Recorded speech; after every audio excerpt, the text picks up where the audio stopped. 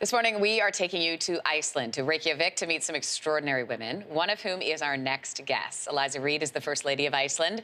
She's also Canadian-born and raised. For the past 12 years, Iceland has ranked #1 on the list of countries closing the gap in equality between men and women. But how? How is this happening? How are they doing that? That's something Reid is exploring in her new book through the lens of some remarkable women.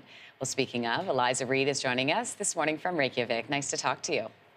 Nice to talk to you too, Lindsey. Good morning. Good morning. Okay, so you may have to help me with this word, all right? So the book is called Secrets of the Sprakar. Am I saying that correctly? Yeah, or Sprakar, yeah. Sprakar, okay. It's an ancient Icelandic word. So let's start with the basic definition. What does it mean? Yeah, it's an Icelandic word that means outstanding women. And one of the reasons I love it is because it only applies to women. And if we think about English and words that just describe women, it's very hard to think of positive words. And this is a really positive word. So what was it like when you found that word? I was very excited, and not least because it's such an obscure word that my husband, the president, had never heard of it before. So I lorded that over him a little bit. I want to dive in a little bit. We'll get into gender equality in just a second, but one of the first things I learned from your book, and something you learned firsthand, is apparently in Iceland, it's considered bad luck to start a new job on a Monday. How come? That's right. It's a really good question. I'm not quite sure why the reason is, but it's something that people really do. So when I started my first job and people said, come in on Tuesday, and I thought that was a little unusual, but of course I didn't want to question it. And then I realized it's a thing. You should never start something new on a Monday. Or how about like work on a Monday in general? Work on a Monday is fine. Work on a Monday is fine. For this book, you spoke with dozens of women, and one of them is the woman who made headlines for breastfeeding her baby in Parliament. This, as we know, garnered international attention. What did you learn from speaking with her? One of the most things that I found really interesting, this is this former parliamentarian, Unnur Konráðsdóttir, who, as you can see there on the screen, was nursing her baby in Parliament. And she said, of course, this is, of course you're going to feed your baby if it's hungry, whether that is nursing it or giving it a sandwich if it needs it.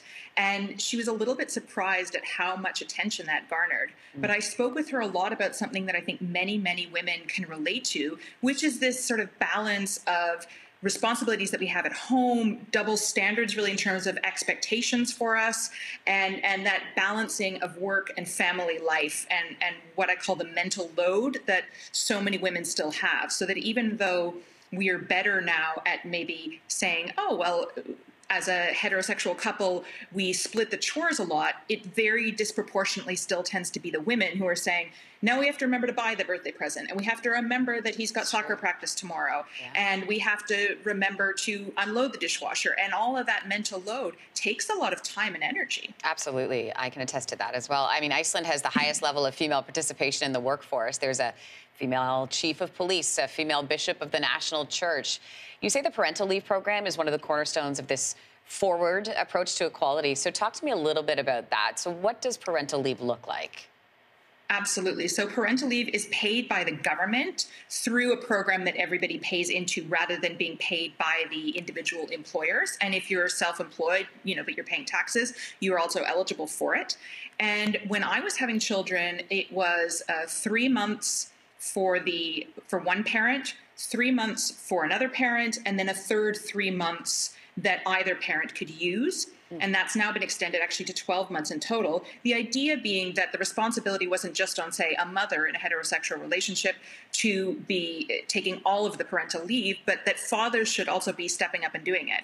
And once that program was introduced, a lot of fathers started taking their rights to do it, which built in strong bonds with their children that last, of course, well after the children have gone to school and the parents are both working full time again. So I think it's a wonderful program, and certainly my husband and I had 4 children in just under 6 years, and we made maximum use of those policies. Good for you. Hats off to you. And, I think about Canada and how we sort of exist in our structures here. What do you think Canada could or should be doing to make greater strides when it comes to gender equality? I think, it's certainly not my place to talk about, say, governmental policies or what people should be deciding to introduce. I can only speak to my own experience of how much that helped me as a young parent. But I think, broadly speaking, it's a sort of tolerance and understanding for the fact that, say, that, the children that we're having is benefiting society as a whole.